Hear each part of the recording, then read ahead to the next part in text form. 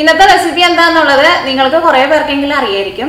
ഞാൻ ഇന്നലെ പാർലി ജി കൊണ്ടുള്ള ഒരു സ്നാക്കിന്റെ റെസിപ്പി അപ്ലോഡ് ചെയ്തിട്ടുണ്ടായിരുന്നു. അപ്പോൾ ഞാൻ പറഞ്ഞിട്ടുണ്ടായിരുന്നു ഇനി നെക്സ്റ്റ് റെസിപ്പി പാർലി ജി കൊണ്ടുള്ള ഐസ്ക്രീമിന്റെ റെസിപ്പിയാണ്.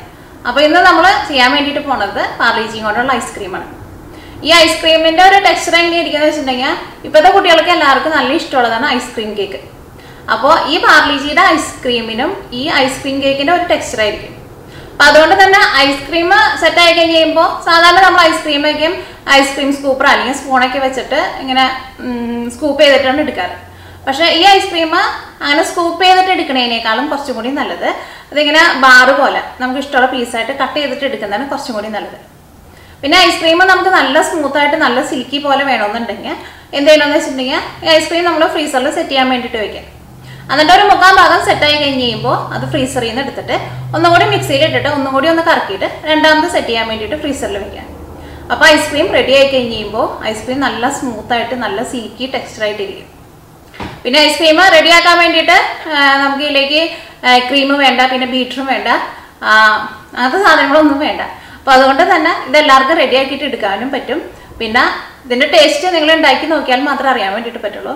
അത്രയ്ക്ക് ടേസ്റ്റുള്ള ഐസ്ക്രീമാണിത്. അപ്പോൾ നമുക്ക് നോക്കാം ഇതതിന് റെഡിയാക്കാം.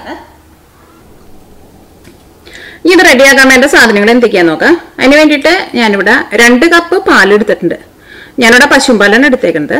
അപ്പോൾ ഞാനിവിടെ മെഷറിംഗ് കപ്പിലാണ് എടുത്തേക്കുന്നത്. അപ്പോൾ എൻ്റെ മെഷറിംഗ് കപ്പ് 1 കപ്പ് എന്ന് വെച്ചിട്ടുണ്ടെങ്കിൽ 250 ml ആണ്. അപ്പോൾ 2 കപ്പാവുമ്പോൾ 500 ml പാല് വേണം. അപ്പോൾ സാധാരണ ഇപ്പോൾ നമ്മൾ ചായക്ക് കുടിക്കാൻ എടുക്കണ ഇതേപോലത്തെ ചില്ലിൻ്റെ ഗ്ലാസ്സിലാണെന്നുണ്ടെങ്കിൽ ഇപ്പം നിങ്ങളുടെ അടുത്ത് മെഷറിംഗ് കപ്പ് ഇല്ലെങ്കിലും കുഴപ്പമില്ല, ഇതേപോലത്തെ ഗ്ലാസ്സിലാണെന്നുണ്ടെങ്കിൽ ഒരു 2 ഗ്ലാസ് പാലിടുക.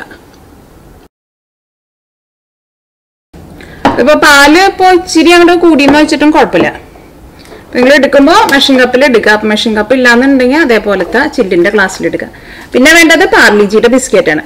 ഞാനിവിടെ 24 ബിസ്ക്കറ്റ് എടുത്തിട്ടുണ്ട്. അപ്പം ഞാനിവിടെ ഇതേപോലത്തെ ചെറിയ പാക്കറ്റ് ബിസ്ക്കറ്റാണ് എടുത്തേക്കുന്നത്. ഒരു പാക്കറ്റ് ബിസ്ക്കറ്റ് ഇത് 56.4 ഗ്രാമിൻ്റെ ബിസ്ക്കറ്റിൻ്റെ പാക്കറ്റാണ് എടുത്തേക്കുന്നത്. അപ്പം ഇങ്ങനത്തെ 2 പാക്കറ്റ് ഉണ്ട്. അപ്പം ഇങ്ങനത്തെ ഒരു പാക്കറ്റിൽ 12 ബിസ്ക്കറ്റ് ഉണ്ട്. പിന്നെ 2 ടേബിൾ സ്പൂൺ കൊക്കോ പൗഡർ വേണം. 4 ടേബിൾ സ്പൂൺ കണ്ടൻസ് മിൽക്ക് വേണം. കണ്ടൻസ് മിൽക്കോ അല്ലെങ്കിൽ മിൽക്ക് മെയ്ഡ് ആയിരുന്നാലും മതി. ഈ കണ്ടൻസ് മിൽക്ക് നമുക്ക് വീട്ടിൽ തന്നെ നല്ല ഈസി ആയിട്ട് ഉണ്ടാക്കിയിട്ട് എടുക്കാൻ വേണ്ടിയിട്ട് പറ്റും. അത് നിങ്ങൾക്ക് കുറേ പേർക്കൊക്കെ അറിയാലോ. അതിൻ്റെ ഒരു വീഡിയോ ഞാൻ യൂട്യൂബിൽ അപ്ലോഡ് ചെയ്തിട്ടുണ്ട്. നല്ല ഈസി ആയിട്ട് തന്നെ നമുക്ക് റെഡി ആക്കിയിട്ട് എടുക്കാൻ വേണ്ടിയിട്ട് പറ്റും. അപ്പോൾ നിങ്ങൾക്ക് ആ റെസിപ്പി വേണമെന്നുണ്ടെങ്കിൽ യൂട്യൂബിൽ പോയിട്ട് മിയ കിച്ചൻ കണ്ടൻസ് മിൽക്ക് അല്ലെങ്കിൽ മിൽക്ക് മെയ്ഡ് എന്ന് പറഞ്ഞിട്ട് സെർച്ച് ചെയ്താൽ മതി. അപ്പോൾ നിങ്ങൾക്ക് ആ റെസിപ്പി കിട്ടും. കാരണം വീട്ടിലുണ്ടാക്കിയിട്ട് എടുക്കാൻ വേണ്ടിയിട്ട് നല്ല എളുപ്പമാണിത്. അല്ലെങ്കിൽ ഇപ്പോൾ നമ്മൾ കടയിലൊക്കെ പോയിട്ട് വാങ്ങുമ്പോൾ അതിന് അത്യാവശ്യം നല്ല വില വരും. പിന്നെ പഞ്ചസാര വേണം. പഞ്ചസാര ഞാനിവിടെ 5 ടേബിൾ സ്പൂൺ പഞ്ചസാര എടുത്തിട്ടുണ്ട്. പിന്നെ വാനില എസൻസ് വേണം. വാനില എസൻസ് ഞാനിവിടെ 1 ടീസ്പൂണാണ് ചേർക്കുന്നത്. ഇപ്പോൾ നിങ്ങളുടെ അടുത്ത് വാനില എസൻസ് ഇല്ലാന്നുണ്ടെങ്കിൽ അത് ചേർത്തില്ലെങ്കിലും കുഴപ്പമില്ല. അപ്പോൾ ഇത്രയ്ക്ക് സാധനങ്ങളാണ് നമുക്കിത് റെഡിയാക്കാൻ വേണ്ടിയിട്ട് വേണ്ടത്. അപ്പോൾ ഫസ്റ്റ് എന്ത് ചെയ്യണമെന്ന് വെച്ചിട്ടുണ്ടെങ്കിൽ ഈ പാലും തിളപ്പിക്കണം. പാല് നന്നായിട്ട് തിളച്ച് കഴിഞ്ഞ് കഴിയുമ്പോൾ അതിലേക്ക് നമ്മൾ ഈ ബിസ്ക്കറ്റ് ചേർക്കും. ബിസ്ക്കറ്റ് നമ്മൾ സെപ്പറേറ്റ് പൊടിച്ചിട്ട് ചേർക്കേണ്ട ആവശ്യമില്ല. പാല് നന്നായിട്ട് ചൂടായിട്ടിരിക്കുമ്പോൾ അതിലേക്ക് ബിസ്ക്കറ്റ് ഇട്ട വഴിക്കാൻ ബിസ്ക്കറ്റ് അങ്ങോട്ട് അതിൻ്റെ കൂടെ അങ്ങോട്ട് മിക്സ് ആവുമല്ലോ. അത് കഴിഞ്ഞിട്ട് കൊക്കോ പൗഡറും ചേർക്കണം, ഈ മിൽക്ക് മെയ്ഡും പിന്നെ പഞ്ചസാരയും ഇതെല്ലാം കൂടി ചേർത്തിട്ട് മിക്സിയിലിട്ടിട്ട് ഇതൊന്നും കൂടി ഒന്ന് കറക്കിയിട്ട് എടുക്കണം. അപ്പോൾ നമുക്ക് ഫസ്റ്റ് ഇതിലേക്കുള്ള പാല് അങ്ങോട്ട് തിളപ്പിക്കാം. ഇത് റെഡിയാക്കാൻ വേണ്ടിയിട്ട് ഒരു പാൻ എടുക്കാം. ഇതിലേക്ക് 2 കപ്പ് പാല് ചേർക്കാം.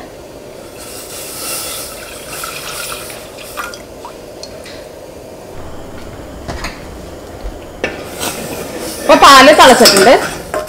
ഇനി തീ ഓഫ് ചെയ്യാം. ഇതിലേക്ക് 2 പാക്കറ്റ് ബിസ്ക്കറ്റ് ചേർക്കാം.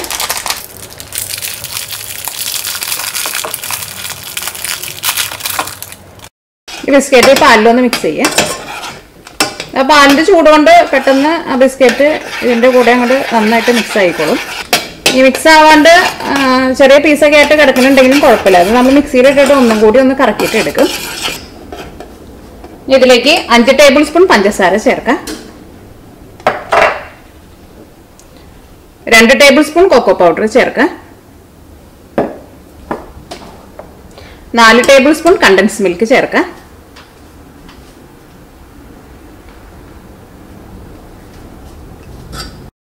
ഇനി ഇത് ചൂടാറി കഴിഞ്ഞ് കഴിയുമ്പോൾ മിക്സിയിൽ ഇട്ടിട്ട് ഒന്ന് കറക്കിയിട്ട് എടുക്കണം. അപ്പോൾ ഇതിനകത്ത് ഈ പൊടിയാണ്ട് എടുക്കുന്ന ബിസ്ക്കറ്റൊക്കെ നമ്മൾ കറക്കിയിട്ട് എടുക്കുമ്പോൾ അത് നല്ല ക്രീം പോലെ ആയിക്കോളും. അപ്പോൾ ഞാൻ ഇതിലേക്ക് വാനില എസൻസ് ഇപ്പോൾ ചേർക്കണില്ല. ഇത് ഒന്ന് പതുക്കെ ചൂടാറി കഴിയാണ്ട് നമ്മൾ മിക്സിയിൽ ഇട്ടിട്ട് നമുക്ക് അടിക്കാൻ വേണ്ടിയിട്ട് പറ്റില്ലല്ലോ. അപ്പോൾ അത് പതുക്കെ ചൂടാറി കഴിഞ്ഞ് കഴിയുമ്പോൾ ഇതിലേക്ക് നമുക്ക് 1 ടീസ്പൂൺ വാനില എസൻസും ചേർക്കാം. അപ്പോൾ ഇത് ചൂടാറാൻ വേണ്ടിയിട്ട് വെയിറ്റ് ചെയ്യുക. ഇപ്പോൾ ഇത് നന്നായിട്ട് ചൂടാറിയിട്ടുണ്ട്. ഇതിലേക്ക് 1 ടീസ്പൂൺ വാനില എസൻസ് ചേർക്കാം.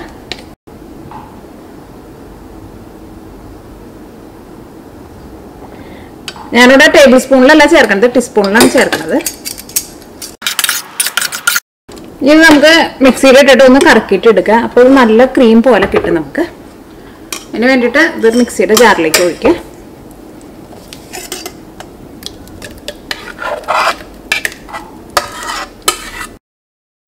ഇതൊന്ന് കറക്കിയെടുക്കുക. ഇത് കറക്കിയെടുത്ത് കഴിഞ്ഞ് കഴിയുമ്പോൾ നല്ല ക്രീം പോലെ കാണാൻ വേണ്ടിയിട്ട് നല്ല ഭംഗിയുണ്ടാവും.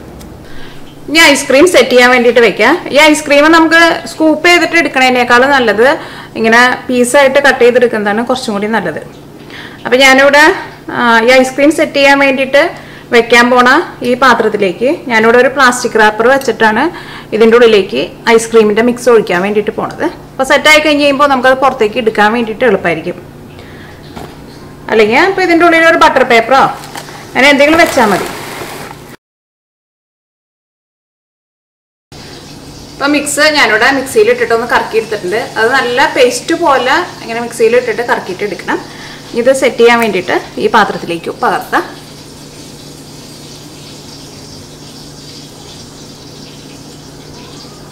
ഇതിപ്പോൾ കണ്ടില്ലേ നല്ല ക്രീം പോലെയാണ്.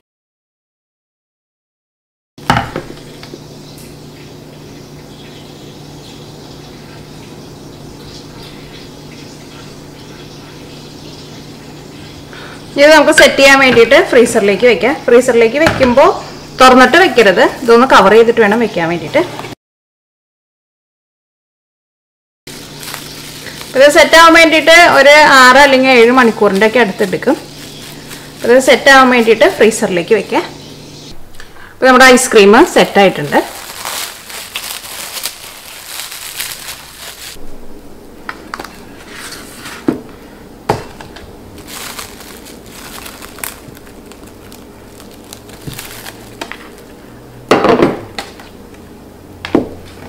ഐസ്ക്രീം നമുക്ക് കട്ട് ചെയ്തിട്ട് എടുക്കാം. ഏറ്റവും സൈഡിൽ നിന്ന് നമുക്കൊരു ചെറിയ പീസ് ഒന്ന് കട്ട് ചെയ്ത് മാറ്റാം.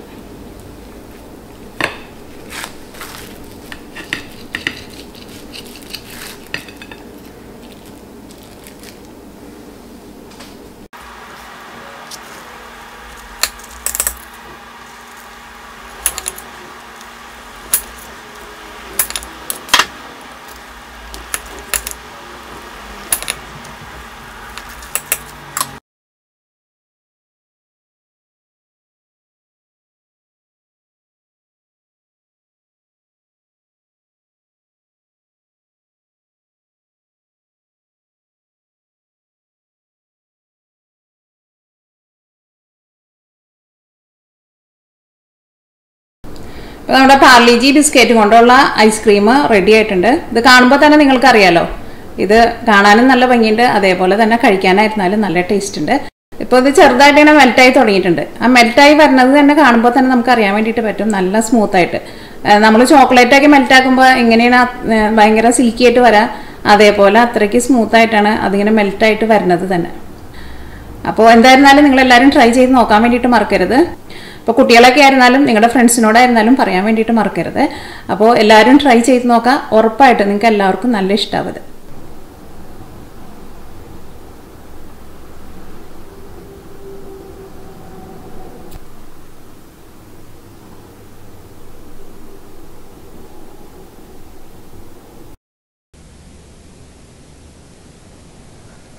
Okay.